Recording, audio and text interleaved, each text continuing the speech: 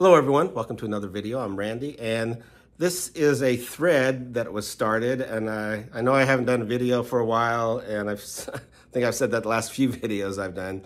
Just had a lot of things going on, but I won't get into that, but I'm going to try to do my best. But I saw several people do this thread. I think it was started by Propfe, and it was to show 5 great instrumentals. And so I chose 5 instrumentals from groups that really aren't known as instrumental groups. These are all 5 rock instrumentals, and might as well get right to it. From the great concept album by The Who, it of course is Tommy from 1969, of course later made into a movie about the deaf, dumb, and blind kid. And right after Amazing Journey on this is a song, instrumental Sparks, which kind of highlights John Entwistle's bass and Townsend's guitar. And you also get to Entwistle on the French horn, just a great instrumental track off Tommy. Next, from 1986, it's the Concrete Blonde debut, and they've got a song, True, also called True 2, because there is the title track. The opening track is True, which is a lyrical song that's, and this is really kind of just a reprise of that tune, but an instrumental version. But it's really catchy, written by James Mankey, who was the guitarist. Of course, they had the great female singer, Jeanette Napolitano, excuse me. I can say her name right. This is kind of cool, and then it came with the lyric sheet and cool different artwork here. They were on the IRS label. So Concrete Blonde, that's my second one. Next, and I don't really know a lot about progressive rock, really, but this is what I think of when I think of progressive rock, and it's Emerson, Lake and Palmer. This is their album Brain Salad Surgery. Kind of opens like that. And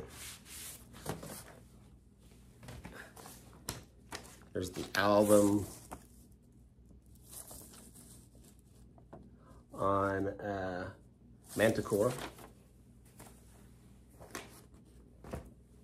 It took me a while to find the song here. And it's, the song I'm going to do is Toccata, which it's a rock arrangement of a classical piece composed by Alberto Ginastera. And it's also got this wild use of electronics. It was arranged by Keith Emerson, it says right there. But yeah, Emerson, Lake and Palmer, Toccata. That's my third instrumental. Great piece to listen to. Next, from 1969, the Peter Green era of Fleetwood Mac. And this is the album, The Pious Bird of Good Omen, which is called a compilation album, although there's no songs from the first 2 albums on there. It's like UK singles and B-sides, and I think some extra other tracks, but there's a song called Albatross, which is just a beautiful tune. It was released as a single. He was reportedly influenced by Santo and Johnny's Sleepwalk, which was a #1 hit earlier in the 60s. It's kind of this relaxing, soothing tune with some pleasing guitar reverb on it. But yeah, Albatross, Fleetwood Mac, great tune, great instrumental. I'm always forgetting to show the label. That Pious Bird of Good Omen Fleetwood Mac Peter Green album. It was on the Blue Horizon label. This was a later reissue. I'm glad they reissued these because especially the debut was getting hard to find. And last but not least, the psychedelic classic Surrealistic Pillow by the Jefferson Airplane. And I'm going to pick the song, if I can find it here, Embryonic Journey. And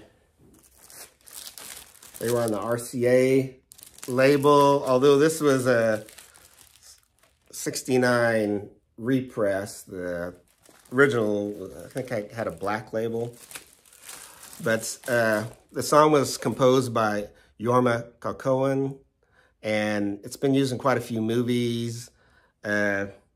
I think they may have been watching a lot of YouTube videos from Brian's Embryonic Robot channel. That's where they got the title. I'm not sure about that. You can fact check me if you want. But anyway, that's my 5. I hope everyone's doing well, and everyone take care.